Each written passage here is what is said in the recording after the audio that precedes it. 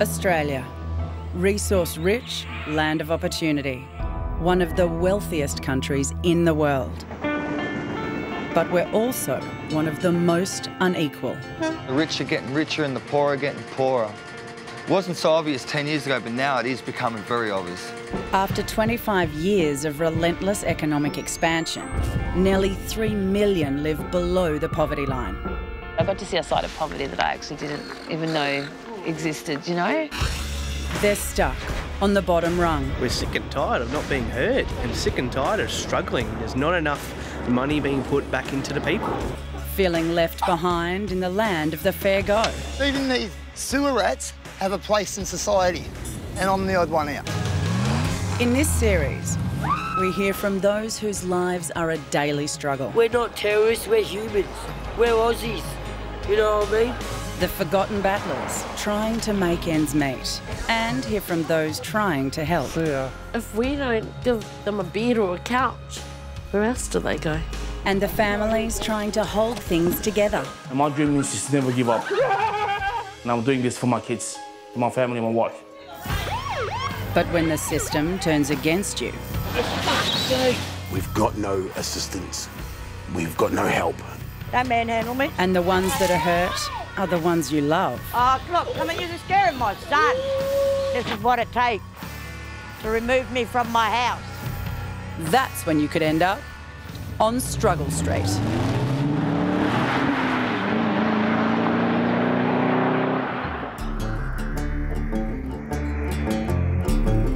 In Australia, we're constantly told by our government how lucky we are. After all, we dodged the global financial crisis. But across every city and country town, many of us are barely making ends meet. Try living on New Start when you're 57 and you've worked all your life. Try living in a tent with no income at all, stealing to eat. Even my mum personally is struggling and she's working her ass off. She's working 3 different jobs just to support us kids. Even Australia's third largest economy, Queensland, is home to some of the country's most disadvantaged areas. One such area is Inala.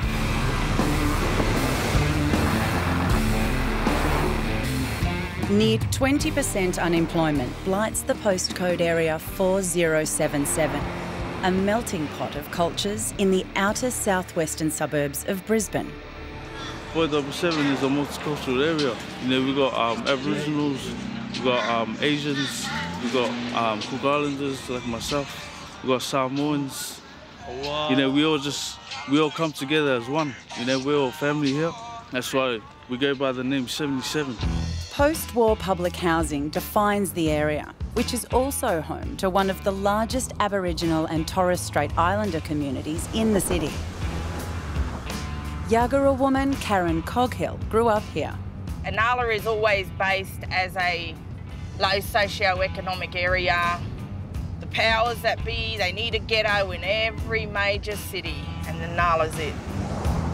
We've had just so much breakdown in community. It's like the politicians forget that they are there for the people. Many, like Karen, go back generations in Inala and, despite its challenges, are fiercely proud of their home. So if you're told to get out of the home you love, it can be devastating. The warrant to be executed as soon as reasonable, practicable after taking effect. Karen's friend Norma has just received a notice of eviction, and their friend Marlene is round to help make sense of the decision. They're using the police raids against me. You've been to court for the raids? Did anything come out of the raids?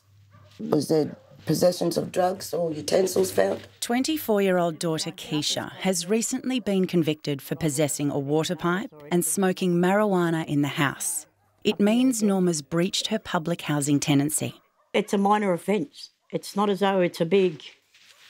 And it was dealt with in the courtroom. And it was for her personal, you know, her own personal use. The single mother of 6 has an open-door policy for local children in need, but it's caused disturbances involving the police, and Housing has warned Norma before about antisocial behaviour. Well, I was getting raided, you know, quite a bit in Inala, actually. I could feed up to 17 to 25 people in a week, any one night. But that's something I've always done and I grew up with. Family should always be there and have that open heart. They've taken everything from me. I don't have nothing. That letter means I got no house. My children don't have a home. That means I'm going to be homeless on my land and my country from my ancestors. What am I to do? What can I do? I don't have any rights in the eyes of Queensland Housing and Inala Housing. They don't even want to listen to me. You know, I was born here. I've lived all my life in Brisbane. Inala is my home.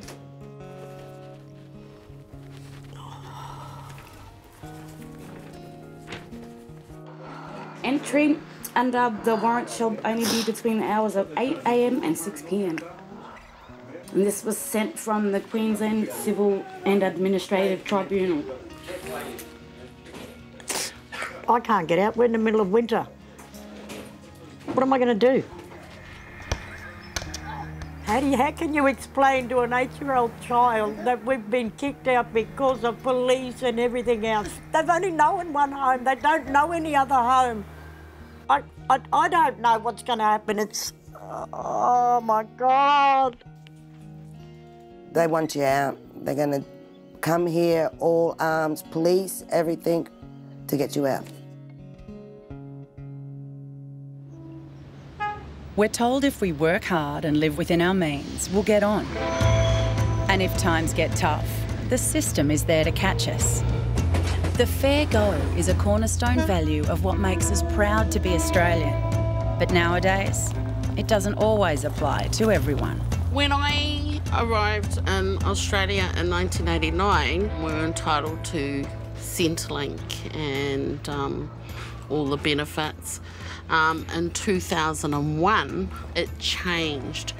Anyone that came after that date were no longer entitled to any benefits or Australian government support, except for the family tax. In one legislative stroke, the Howard government's change to the benefits system left more than 140,000 Kiwi residents without a safety net, should times get tough. Based near Inala, the Koha Shed was co-founded by Lily and Mike. Culturally, you know, Kiwis, it's not in our nature, it's not in our culture to turn people away, you know. We weren't brought up like that. The charity provides accommodation for those with nowhere to go. But unlike the Australian government, it helps all nationalities, not just Kiwis. This is our first house. It's been open since the 27th of April 2015. That's Phil. Phil is one of our Kiwi boys that stay here and not entitled to any benefits, eh? Isn't that right, Phil? Yeah, no government support. Just under 4.5 years to go. What for? Can you try and get Centrelink? And I can only get it for 6 months. You've got to be in the country for 10 years and then you're only entitled to it for 6 months. And that's just the New Start, or? New Start, yeah. Yeah, wow. And at the moment you don't have no income support or? All I can get is the healthcare card. Which entitles you to cheaper bus transport? Medication and stuff, yeah. Ironically, Australians living in New Zealand can claim benefits after only 2 years. Phil, did you want a cuppa? I was going to tell you to get stuffed anyway. 13 men live in the 4-bedroom shelter, and the charity is struggling with high running costs. I'm a recovering heroin addict, been clean for 3 years now. These guys have been very supportive. This is a stepping stone. From here, you move on to try to get your own place or share accommodation with someone else again, you know? And then from there, you try and get your own place eventually. We don't get no funding from the government. How we survive is those that are on Centrelink or working, they contribute. They pay a contribution each week. So each person is income assessed. The rest of us are all volunteers. We don't get no wage or anything. Gotta keep you on your toes, Phil. I didn't have that support, I'll be honest, I think I would be using heroin again. I would be. But this time I've chosen a different path. The Koha Shed's philosophy of not turning anyone away means the fledgling charity is sailing close to the wind with Queensland Housing. We have 13 in-house at the moment, and to them we're promoting overcrowding. Unfortunately, you know, when we get those knocking at our doors or phone calls and it's raining, they've got nowhere to go. You know, they just want a hot meal. They want somewhere to be just warm. So, yeah, at the moment, winter is our crazy time. Yeah. There are many different paths to Struggle Street. Two major culprits are mental illness and drugs. More than 4 million Australians will experience a mental disorder at some time in their life, of which nearly a third will have a drug or alcohol problem. They're either got a mental health issue and mental health people won't help them because they've got a drug issue, and a drug issue people won't help them because they've got a mental health issue. There's a complete backward system. But there's drugs everywhere in Australia, it doesn't matter where you are. But they always like to put the spotlight on the low income areas, on the struggling areas. Well, it's escapism. You think the world's a better place when you're high. You don't have to deal with all the shit that's going on in your head. Ice has exploded onto our streets in recent years, but in some areas of Melbourne's inner suburbs, heroin is also king. All right, well, both come in then. Come on. Because if one doesn't come in, the other won't. Michael lives in the inner West Melbourne suburb of Seddon. The former truck driver has battled addiction and mental health problems his entire adult life and now lives in transitional housing. OK, old fella, let's see you on the couch as usual. And how are your legs today? This is Kaiser. Kaiser's 14.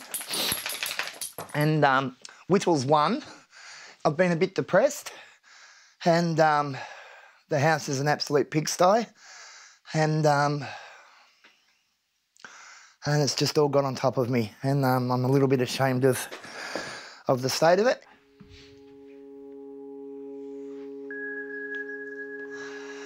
Yeah, I know. I got to clean the house up. I know, Kaiser. I know. Oh, what a shit fucking life. Oh, fuck's sake. You know, and you got to say to yourself, how did it get like this? I mean, yeah, I was on drugs in the 90s, but gee, I must be the world's biggest arsehole. I got a lot of acquaintances and a lot of friends, but no good friends. Not counting you. I'm talking about humans, Kaiser. Michael's life went off the rails when he suffered years of bullying at school. No one knows except God and me how much I fucking suffered at school at the hands of those bastards. I just wanted to have friends, you know. They took me shoplifting and I shoplifted for them. I let myself get used completely. By 19, he was hooked on heroin. You start hanging around with those shit bags that shoot up, and before you know it, you're putting your arm out and getting your first hit, and it's a powerful feeling. Everyone I know died during the 90s. Everyone that I started using drugs with. Maybe one or two I see occasionally that are still alive. Everyone. Michael's been off the hard stuff for nearly 20 years, but is on prescribed methadone, and his mental health remains fragile. But today's not a good day for another reason. Yeah, I'm just feeling sorry for myself because it's a shitty day. I've got to bury Mum today, and Mum wasn't a nice mum, but she was my mum, and yeah, so I got to, and it's going to be a really humiliating experience. I don't have shoes to wear. I got paid Wednesday, and I paid my rent. I paid the bills I had to pay. I dodged the ones I could dodge, and I got $60 left on Friday. Every week, it's the same struggle, with $110 of his $400 benefit going on rent. I'm sick of going hungry, and I haven't got the rest of the cans that the dogs need for this week yet. I haven't had the energy to go to the shop. I've just been buying them one at a time. So I can't afford fucking shoes. My family hate my guts. They don't want anything to do with me. I could show you some text messages over the last few days, just threatening messages from different relatives. You know, you junkie dog, you this, you that. No wonder your parents were ashamed of you. You junkie dog. I mean, imagine being called that a few days after your mum's dead. The 44-year-old may not have decent shoes for the funeral, but he's still determined to show up. I don't really go in the bathroom that often. So it's easier for me to just take this light globe around than to go and spend $3.50. What a pain in the ass. Shit. I just don't want to massacre myself too much. Because this is working all right. Because I don't want to be bleeding all over the place at Mum's funeral. My relatives, I'm sure, will be worried about getting AIDS or something off me because I'm such a bad junkie. Arseholes. I had a pretty good life when I was a teenager. My parents aren't poor. I went to a Mentone grammar. Yeah, for 3 years anyway. Then I went to Monterey boarding school. Anyway, I've got to stop talking and get this done. We were very much loved when we were children, me and my brother. We weren't loved as teenagers and as adults, but we were loved when we were kids. Flex for the camera. Michael was on the streets with Kaiser for 2 years, so keeping hold of his few belongings was tough. I used to have a really nice suit. I had to bury it, and it didn't survive the burial. I thought I buried it and wrapped it in plastic pretty good, but I discovered roots grow through even triple-bagged plastic, and after months and months, and yeah, the pants didn't survive, but the suit jacket, not too bad.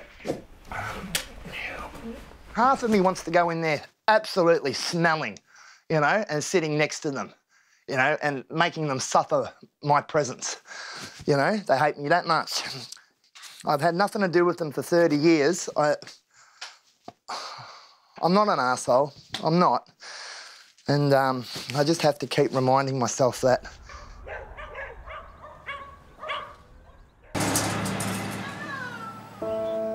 The old saying, charity begins at home, doesn't ring more true than for the Koha Shed in Brisbane.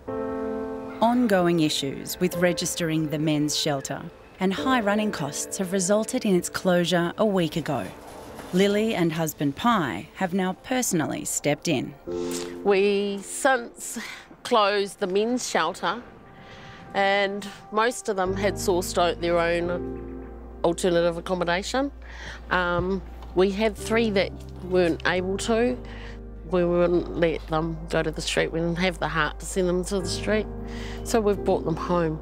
The 5-bedroom house in southwest Brisbane is already packed to the rafters with 15 members of Lily and Pi's family, plus 9 shelter residents. Upstairs is where all our family live. We've got our 4 children and their partners. And then downstairs we have the 3 homeless and a family. Here's the couches, the telly, 3 beds. Rex is from the recently closed men's shelter. He shares this room with 2 other men. Well, I come out of prison. I was pretty much a no-hoper. I didn't have a bail address. Practically the Koha Shed gave me life outside the bars. Rex suffers mental illnesses, and then he needs that support care, that 24/7 support care and solid support networks behind him. You know, he's always had us or someone else around. Rex is lucky. He's Australian and so qualifies for transitional housing, a short-term place to help get him back on his feet. I get out in 2 days down to another part of Brisbane. I guess it's a new lifestyle. We've got to get off the drugs, and as I've been doing, and create a better life. Nearly half of those who leave prison in Australia are homeless within the first 6 months. Kiwis Jarrod and Sharon aren't even as fortunate as Rex. They arrived in Australia after 2001, which means they're entitled to nothing except $400 a week family tax benefit, paid to support their 4 kids. This was our daycare for our kids. That's okay. We had a family that reached out to the Koha Shed that were becoming homeless, and we transformed it into their bedroom. Their kitchen and their laundry, eh? And their playroom. Yeah, that's their playroom now. Yeah, so this is our whānau, which is family. You're a dickhead. Jarrod was incarcerated at one of the remand centres here. He reached out to us the weekend that they were facing homelessness, and he was scared. He was absolutely scared and broken that him and his children, his 4 kids, had nowhere to go. Teenagers Trinity and Tian and younger siblings Peyton and Shelby are all crammed into this garage with their parents. Mum and Dad and Peyton, the 5-year-old, sleep in the queen bed. Shelby sleeps there, Tian and Trinity. It's not much, but hey, we make it as the best we can. It's a roof over my kid's head and mine and Jarrod's. It might not be much, but to me it's everything at the moment. Both are ice addicts, and Jarrod's also spent 16 months in jail on remand for serious drug trafficking offences. Currently out on bail, his future remains uncertain. I had a full-time job once upon a day. I got involved in drugs. Drugs fucking ruined my life.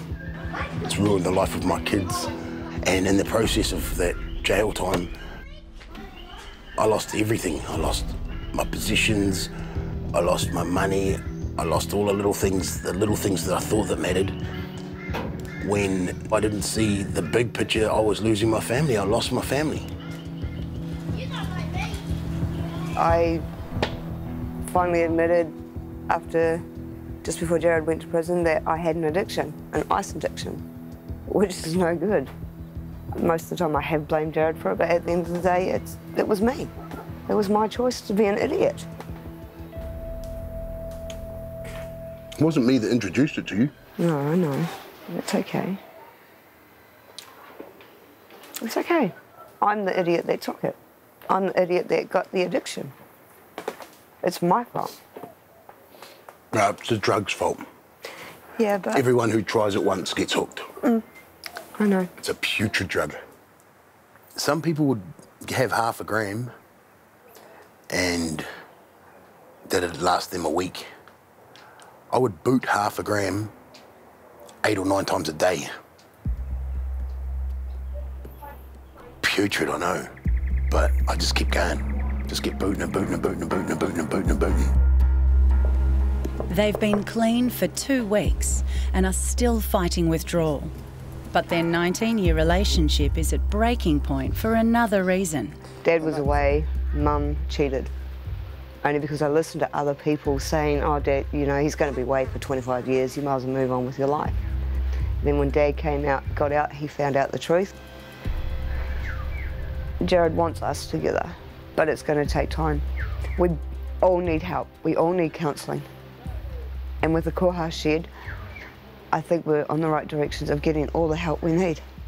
Even though she's done what she's done and my mates tell me she's fucked, dog shit, kick her to the curb, as much as I wanted to, I can't, and I refuse to. Because my kids deserve better than that. They have no government support. They have a lot of healing to do amongst themselves. As a family unit, he needs a job, like the many others that are out there. They just need that solid support network. It's fucking tough, and we've done it tough, and like, I'm a big man, and I'm a strong man, you know, and I carry my pride on my sleeve, and I have shed more tears in the last 2 weeks than I have in my whole life. I had no work. I was scared about court. I was scared of jail. And I was sitting over in the chair in the corner hiding, sobbing my heart out for hours trying to be quiet so I didn't wake them up. There's no lonelier feeling on this planet knowing you've given it your all and it's just not good enough. Jarrod and Sharon are in dire straits with no money for a rental bond. Shelby! And the local council has just become aware Lily's turned her unregistered home into a crisis shelter. They don't want to shut us down. They want to work with us in trying to get these registrations. This is our passion, is helping those in need. You know, yeah, it just makes me emotional. If we don't give them a bed or a couch, where else do they go? You know, who else is going to reach out and help them?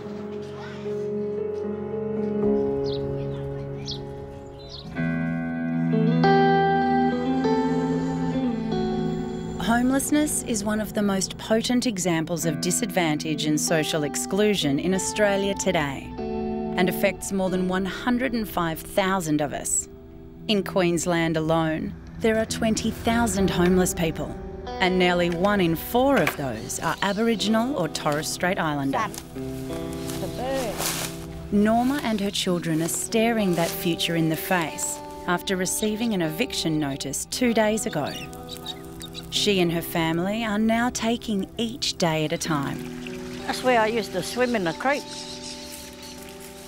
when I was at your age.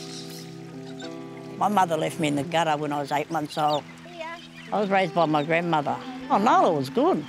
There was a creek that separated, and on the other side of that creek, that's where the white people live. All the, you know, different children. It wasn't just Aboriginals. It was, you know, other white friends of ours. They're still our friends today. First time I seen that water flow like that since I grew up. There was no racism, there was no crime.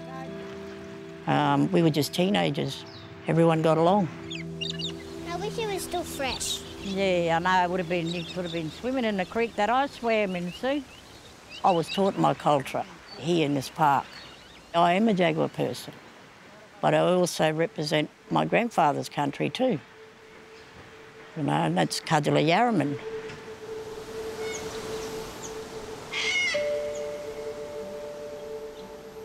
Well, I had my first son in 1987. I was 15 years old. Joe would say, oh, he was loved by all. It taught me, you know,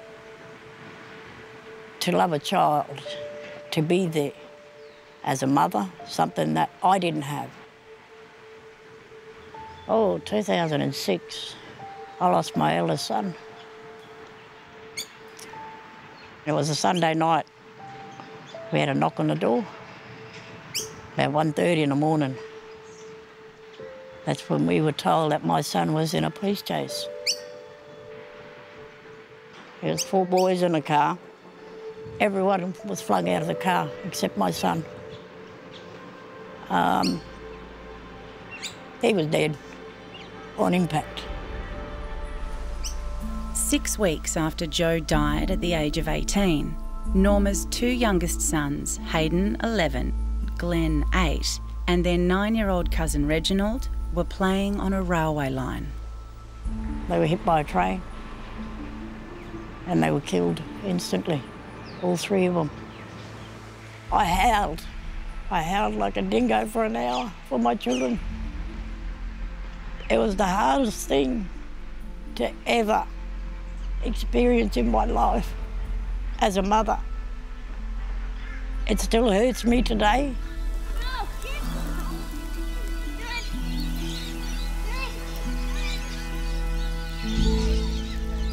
Want to put sauce on? The loss of her 3 sons and nephew has made Norma appreciate the value of family even more. Something not even the threat of eviction can shake. They're running on the evidence of my eldest daughter's minor drug charge, marijuana. That's the reason that they've given me for the eviction. They wanted me to kick my daughter out. No, I can't do that. If I was to kick my daughter out, she'd become another number for this government. Another number on the drugs, another number on the alcohol, incarceration. No. She hopes to make one last appeal to Queensland Housing. I'm not a drug. I don't go out and party or leave my kids all over the place, you know. I don't do any of that. I did all my schooling in Inala. I went to high school in Inala. Had my first job from Inala. It's a part of my life. It'll always be my home. If you lose your home, there's always family to fall back on. But sometimes even they aren't there for you. Hey, Neil. In Melbourne's inner west, Michael's heroin days may be behind him, but his relationship with his family remains broken. That was my friend Neil. He's late for his mother's funeral, and the prospect of facing relatives who've shunned him for decades terrifies him. I've got to be there in half an hour, and I need something to make me relax a little bit. Yeah, a beer and a cigarette. Okay.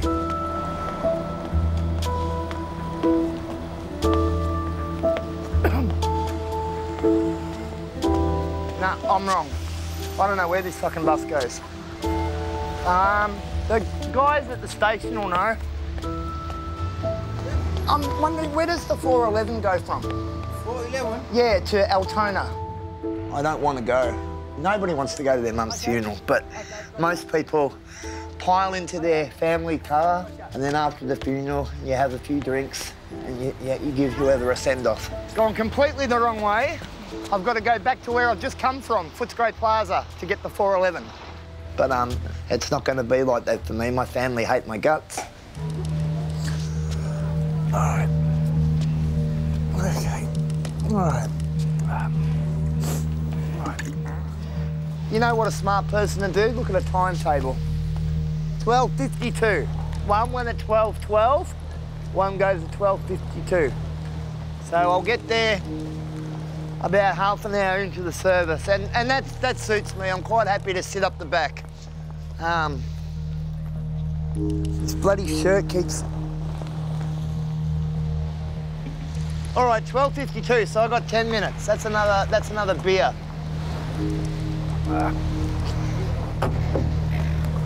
Where is this fucking bus?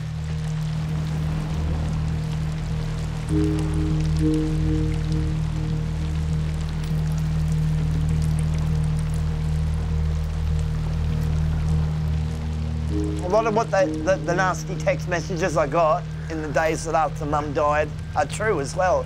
I am a smelly junkie, but I'm not a junkie anymore, but I was.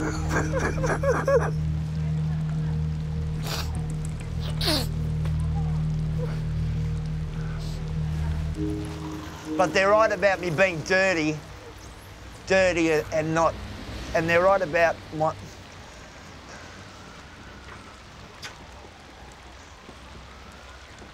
about Mum being ashamed of me. Yeah, she was. Okay, so that's the truth. That's the truth. I wish my mum...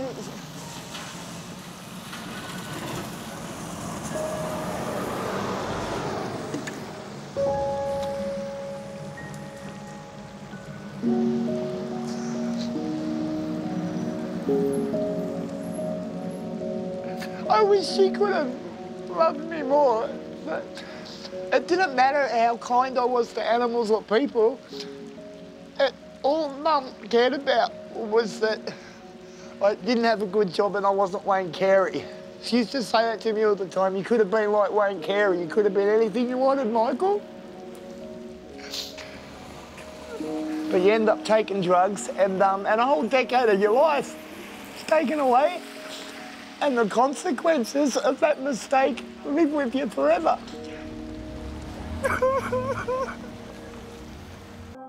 For Australians living below the poverty line, it's not just about the money. Things like housing and healthcare that many of us take for granted can be a daily struggle.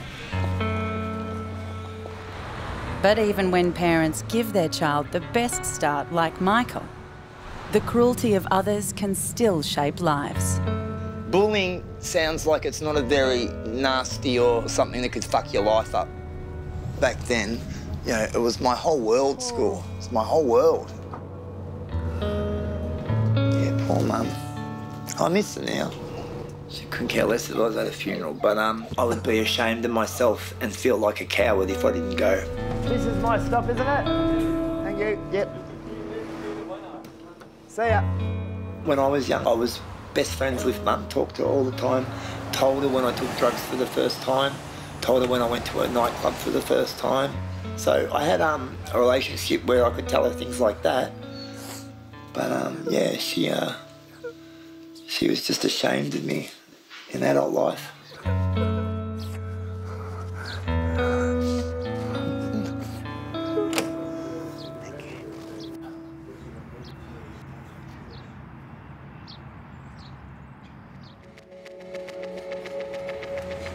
Our politicians tell us they understand and know what's best for us. Love them or loathe them, they call the shots. They only care about power because they've got the money. Most of them usually reasonably well off. They just care about power and control. I would love to see one of them do what somebody has to do on a daily fucking basis for a year. I would like them to step foot in somebody else's house on Struggle Street and do what we've got to do for a year. Disheartening to see that Inala never progressed. Oh, we've got Anastasia Palaszczuk's office is just over here. This is the Premier's electorate. Most of her voters all live here.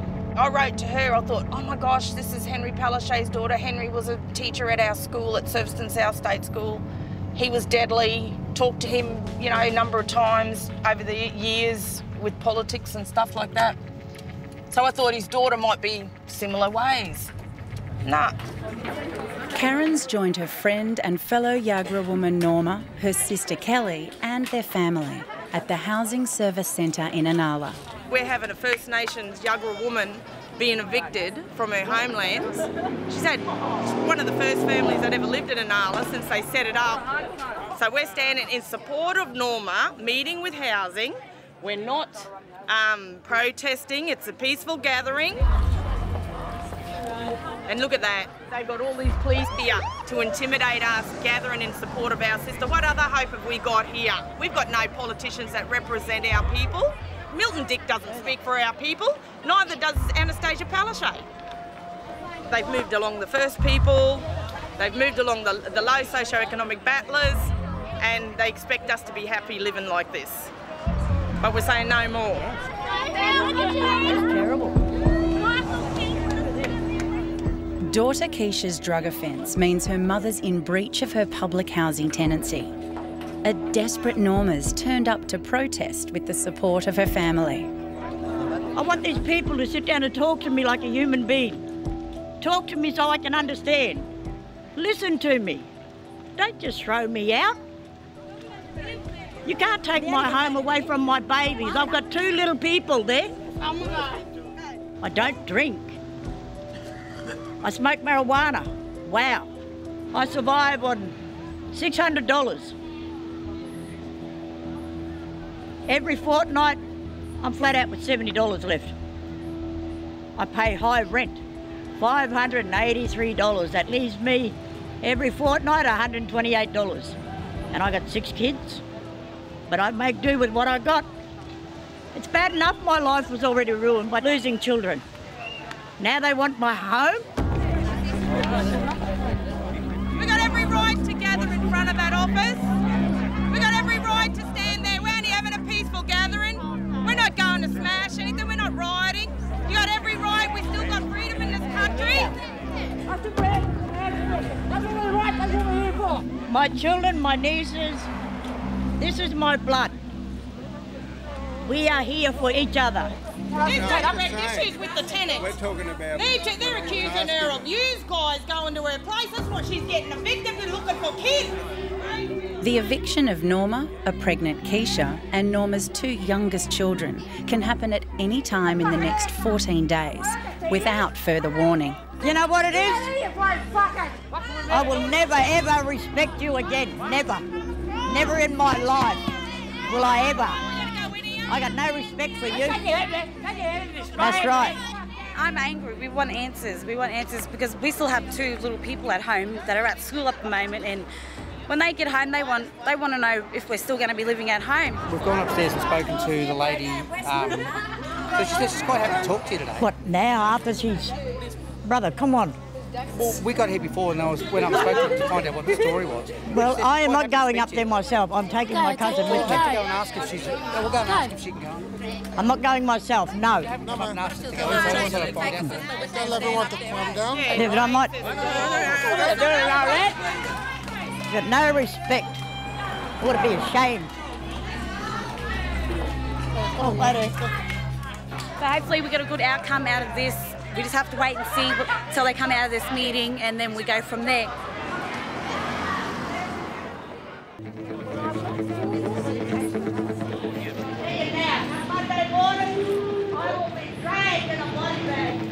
Norma and Karen have had 10 minutes with housing officials.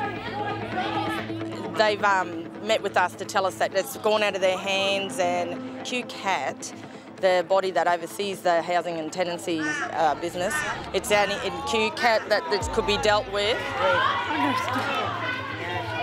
Yeah, my body's just shaking, eh? They had no issues with Norma directly as the tenant. It was only because of police going to her. That's what they're basing their eviction on. And now she suffers with a stress disorder, and now she's just gone into a shock. It's too much for her. Yeah.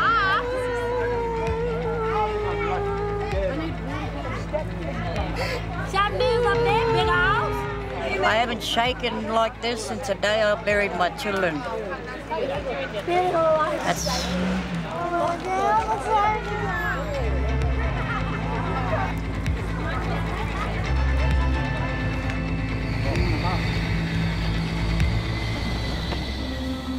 Eviction is just one factor that can lead to homelessness. But the one that's most preventable is when people leave institutions, such as prison, with nothing to fall back on. In southwest Brisbane, home for former prisoner Jarrod, his partner Sharon and the 4 children, has been a garage on the Koha Shed's property for the past few days. Are you right? It's not an easy place to do homework for 16-year-old Trinity when there's 2 adults, 2 brothers and a sister on top of you. Grade 11's hard, really hard, harder than I thought it would be. We have exam block in the next few weeks, assignments all June. It's really stressful. Get ready. Dad. Yeah. What were your daily routines like when you were in jail? I'd wake up. I wasn't even finished my question and you started talking. Okay, my bad. I'm doing my assignment for school. It's a documentary. We had to choose a marginalised subject for our assignment, and I decided to choose prison life and realised that my dad was out of jail, so I thought it was a good idea. What are your daily routines in jail? Wake up, have a shower, shave my legs, brush my teeth, cell door opens, and then nothing. Train, go out in the yard and train, eat, sleep, work out, repeat. When Dad was in jail, I got teased, but it wasn't like teased to the point I was getting bullied. It was just, they thought it was funny that my dad was in jail and theirs wasn't. Mum, tell Peyton to Shelby, bum. Shush, please. So when I went to jail, I was still fried for weeks. They call it drunk, you know, you come off the street drunk. I was still high for about 3 months. All I would think about was Sharon and the kids, and it was going through my head and through my head and through my head, and knowing Sharon was probably still on the crack and not fucking around, and the kids were at home by themselves, and not being able to just pick up the phone and ring them. What was the thing you look forward to the most? Getting out. Other than that? Visits. What was so great about visits? I got to see my missus and kids come in for an hour.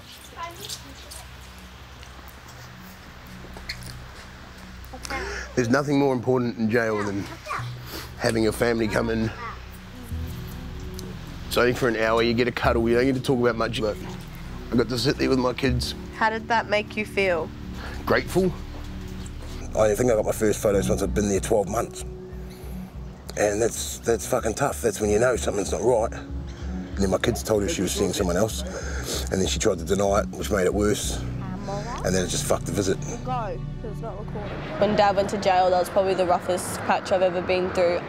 I was angry to start off with, and I was embarrassed to, like, for a while, but then I just got over it, and I was like, oh, can't change what's happened now, so I just let it be. Goodbye, Mum, get on the chair. Look at her shit herself. She's like, I don't want to do that. Don't ask her what she got up to when I was in jail. That be one question I don't ask. Get your ass over here and sit down, Mama. Oh, mate. I've stuffed up over the years. I'm not afraid to admit it now. You know, I'm ashamed of what I've done, but at the end of the day, I need to guide the kids the right way. You know, don't follow Mum or Dad's footsteps. What was the biggest struggle personally for you when Jarrod was in jail? Housing.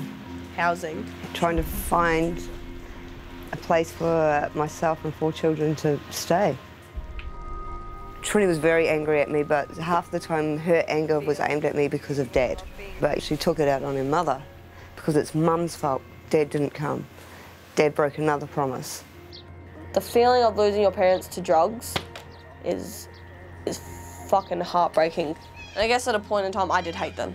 I hate them for everything that they did to me. I did hate them for everything they did to Shelby, Peyton, Ashley. I just hate them. The family is at a crossroads.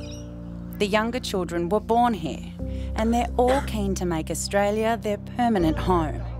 And with Jarrod currently on bail, he can't simply pack up and move everyone to New Zealand, even if he wanted to. But that situation could change if a court decides his outstanding drug offences are serious. A head sentence of 12 months or more, and it's instant deportation.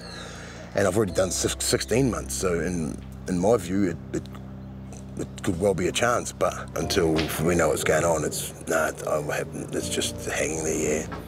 What's your name? Shelby. How old are you? 9. What family member of yours went to jail? Dad. How did that make you feel when your dad was in jail? Angry, lonely, and sad. Why did it make you feel like that? Because it's hard for me to not have a dad around while he's gone. They are brilliant kids. They've just had a shit go.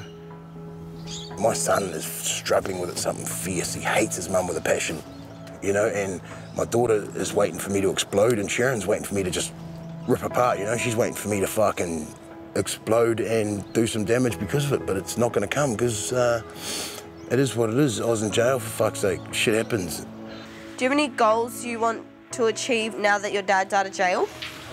Yes, I only have one. What is that?